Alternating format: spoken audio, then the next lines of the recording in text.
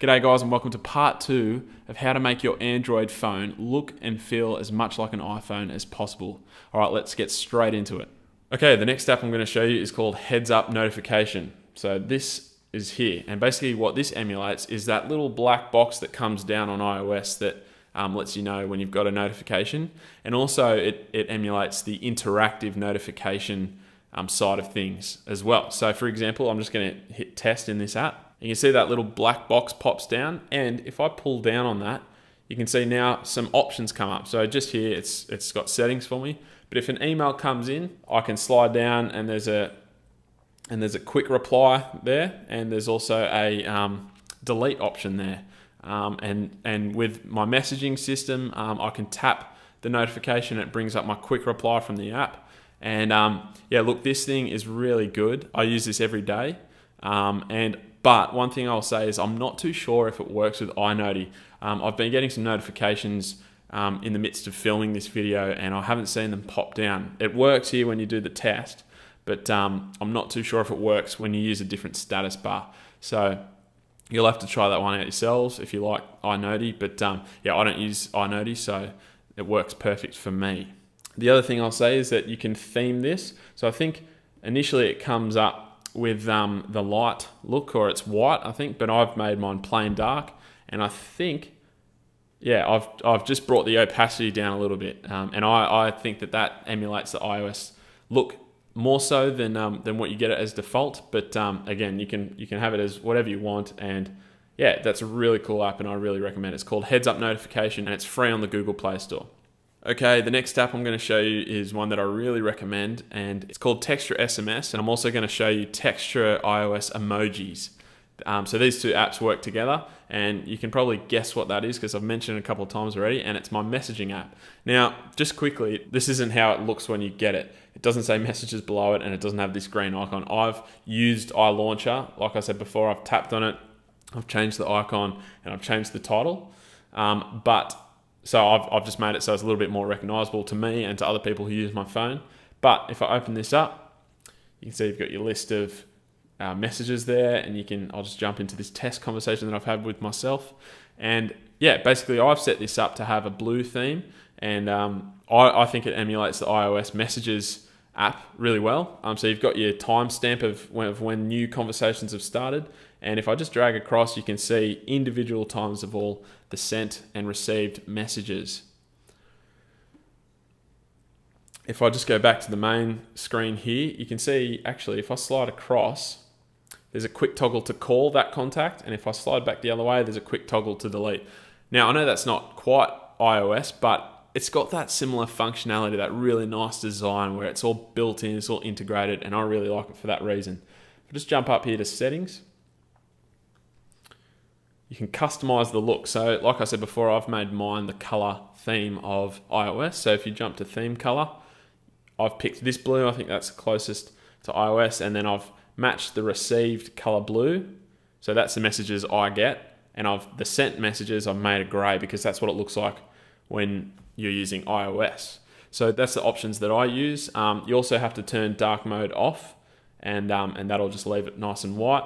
And the other thing I mentioned before was the emoji style that you can change. So if you download the app called Textra SMS iOS Emojis, that will mean that within Textra you can enable the iOS emoji look.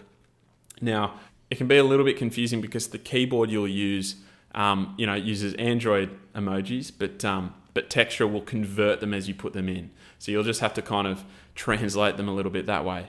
Now, the other thing that I've mentioned is that it comes with a quick reply and quick compose, and I love this app for this reason because I feel like that kind of emulates the iOS style. So down here in the notification panel, I hit quick compose, and I've got my favorite contacts here. You just click them, or you can just type a contact name, you type your message, and it's very similar with the quick reply as well. And once you're done, or if you don't want it, you can just slide it away, which I think is a really cool looking feature. And yeah, so that's Textra SMS as well as Textra SMS iOS Emojis. Both are free on the Google Play Store. This is the best messaging app that I've used so far. The next one is called Wunderlist, or Wunderlist, I don't know however you say it. And basically what this is the closest thing that I think that emulates iOS reminders.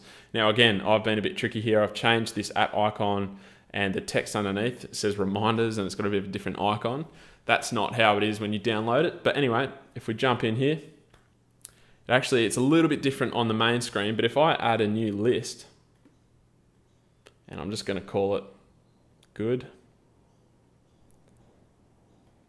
Call it good. And so now, really, from here, it looks exactly like iOS. So I can just say trash, tick that, and then it adds it down here. And then I can go in, set a due date, put it as today, put a reminder, and you can have a repeat as well. So you can do it every one day, week, month, years, or change that to whatever you want. And you can see that's the good example of what Heads Up notification does. So it's got interactive notification, so I can complete that or I can snooze it. And yeah, that's really cool. And so you just swipe that away, and once you're done, you just tick it off. And then it keeps that completed items list down there, and you can untick it to put it back.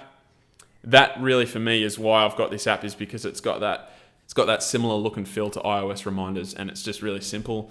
And that's what I want in a reminders app. And I also got it because it's got that interactive notification feature with heads up notifications. When I've used other apps, they have their own pop-up, and that's okay, but I just like everything to be integrated and to look nice like that. Okay, the next app that I'm going to show you is called Caller Screen Dialer. It's free on the Google Play Store. And basically here it is. So if I swipe over, this is what it does. It emulates that dialer screen of an iOS device. Now, I used this for a little bit when I first got this phone because I really like this look. It's just simple, and I really don't like the look of the default Android KitKat caller screen. So yeah, look, you can dial your numbers and it all works fine. You've got your list of contacts here, you've got the keypad, and then over here when it says voicemail, it jumps to a menu, I think. And this is the other thing I'll say, it's full of ads, this thing. So, okay, it's got some default messages, that's pretty cool. But yeah, so basically you can get the ads-free version. If you go to favorite, you've got some favorites as well, but it always brings up an ad. So obviously, this app seems to be the best and the most reliable to what's on there. But let's see what happens if I hit call. So it's quite laggy, first of all, and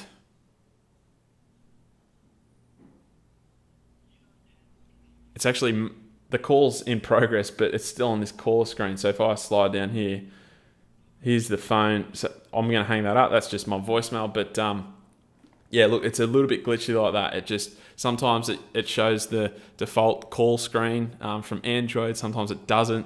And it's a little bit messy, and so for that reason I don't really use it. If they were able to fix that glitch, and if you're somehow able to make this your default caller screen, then I'd love it because I really like the look of it. But for the reason it's a little bit glitchy, I can't really handle that when I'm making calls. You can't really deal with glitchiness, so that's why I don't use that.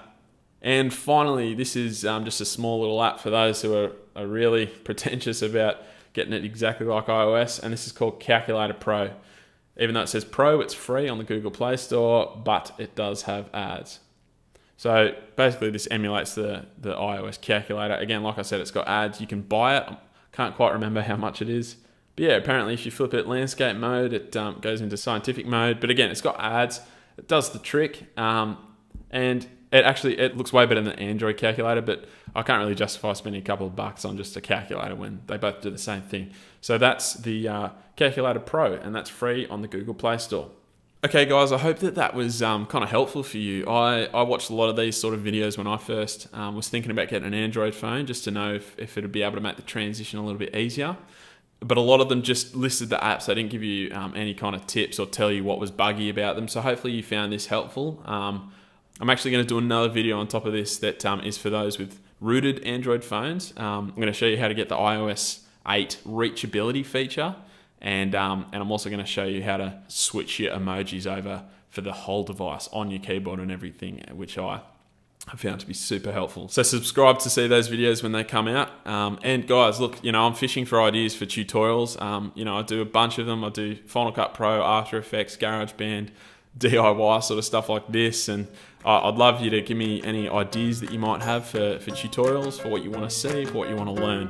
But thanks for watching this, and I'll see you in the next video.